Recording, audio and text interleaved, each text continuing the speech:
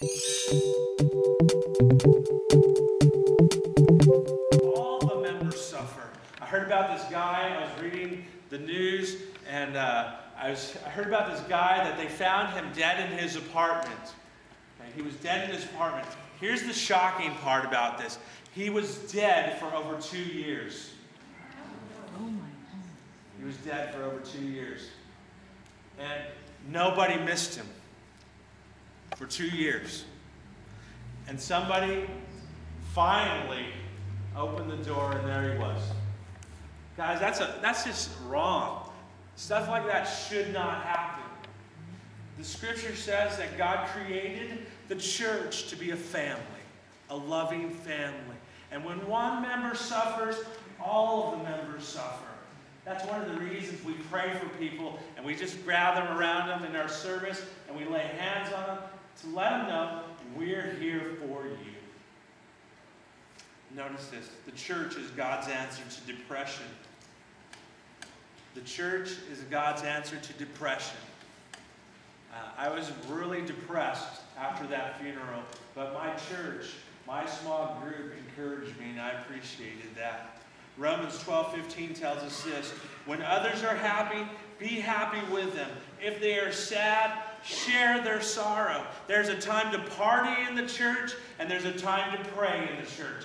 There's a time to rejoice in the church, and there's a time to take a moment to stop and to just love on each other and to just pray for each other.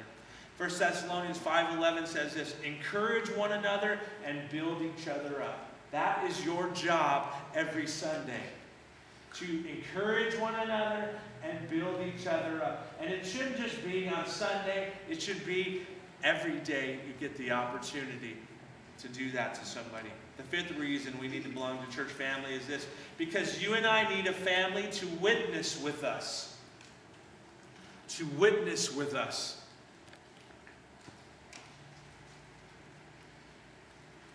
If you're a follower of Christ, God has given you the responsibility of sharing the good news. What's the good news? God loves you. He forgives all of your sins. He died for them on the cross. He rose again from the dead so that you and I can go to heaven. Not only that, He gives you a purpose and a plan for your life. I don't know of any other better news than that. God loves you. Your sins can be forgiven. You can have a purpose for this life, and you can have heaven. And it's free. You don't have to do anything for that sort of gift. That is good news. And that is the message that the church has to bring. And so the scripture says you and I need each other to share our faith. Now I want you to notice this verse in John 13:35. I love this verse. It says this: by this all will know that you are my disciples if you have what for one another, guys? Love for one another. Now let me just be totally honest with you. When you get enough strength, now look up here for a second, follow me for a second. When you get enough strength or enough courage to invite your friend to church, don't you want to know that they're going to be welcomed here by everybody? Isn't that true? That people want them there, that they're welcomed here, that they're accepted here. That doesn't mean you have to tolerate everything in a person's lifestyle, but you can love them like Jesus did. You know, I tell this story in our newcomers class a lot, and there are people who are here before me, and so I just want you to give me some grace as I share this story. This was not the most friendly church when I got here. It just wasn't. And I just want to share this. I would invite my friends to come to church, and nobody said a word to them. And they would walk out, and they'd tell me, how come nobody said hi to me?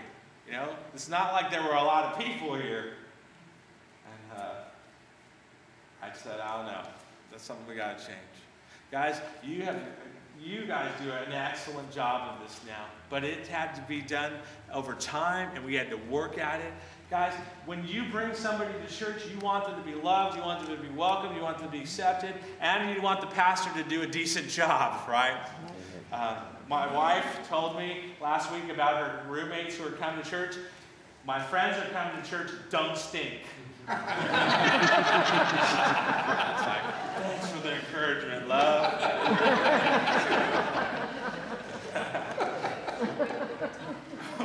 When we come to church, we're to be a loving family. And I just want to encourage you to welcome everybody. Love on everybody. If we really love each other the way God wants us to love each other, we would have to lock the doors to keep people out. Because people are longing for that. They want that. Here's the problem that we have sometimes, and I shared this last week. The longer you're a Christian, the more you don't hang around people who don't go to church or don't follow Christ. And so make those relationships. 2 Timothy 1:7 says, for the Holy Spirit, God's gift, doesn't want you to be afraid of people, but to be wise and strong and to love them and enjoy being with them. You want to bring them to church, you don't want to be embarrassed when your friends come. So don't embarrass anybody else's friends when they come. I want you to notice this on your outline. The church is God's answer to community. Write that down. The church is God's answer to community. You want to leave your mark, you have to be in relationships. And the church is God's answer to that. You want to leave a mark on somebody's life? Get to know somebody. Stop isolating yourself. Stop saying one of these days, because one of these days is never going to happen. You got to just do it. You got to just go for it. I love this verse in 2 Corinthians 5. It says, through Christ, God has made peace between us and himself. Did you know that? We have peace with God through what Jesus did on the cross. Look at what it says. He gave us the work of telling everyone about the peace we can have with him. And notice this. So we have been sent to speak for Christ. Notice the words us and the words we. We have been given the work of telling everyone about this peace, and we have been sent to speak for Christ. You and I, as the church, have been sent to speak for Christ. The local church is not only the family, the local church, you might even write this down, the local church is the hope of the world. And let me prove it to you. And I just want to ask you a question, and I just want you to be totally honest with me, because I don't think you can find it anywhere else but here. There's no other place in the entire world where you're going to find these things. Now, just think with me and see if I'm telling the truth. There's no other place in the entire world but the church that you're going to find these things. People who will help you walk in faith. And I'm talking about all of these things I'm about to share with you. Where else are you going to find people to work with you to accomplish God's plan for your life? Those are two things. Where else are you going to find others who will watch your back, be honest with you, and help you grow? Now, you might find one or two of these, or even three of these somewhere else, but you're not going to find all of them. Notice this. Where else can you find people who will weep with us when we are hurting? And where will you find people who will love you as God requires?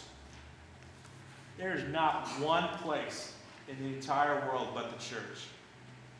That is why it's so huge that God created us, he created a family, and he created the local church as a part of that. And you will not find those 5 things together anywhere else in the world. You're not going to find them at a bar. You're not going to find them with a relationship.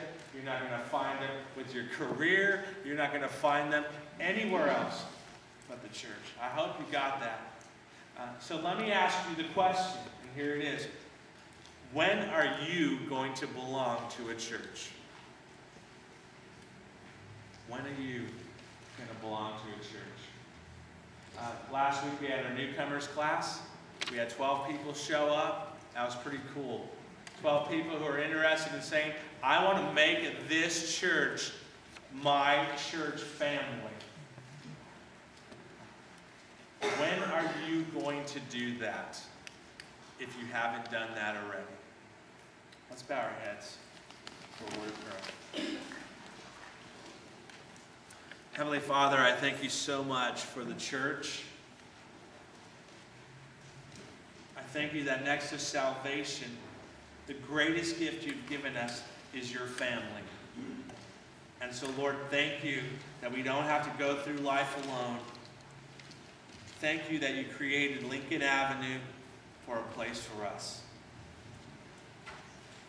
Now, God, I just ask you to help me step across the line and stop putting it off and stop waiting for better circumstances and to stop dating the church, but to make a commitment.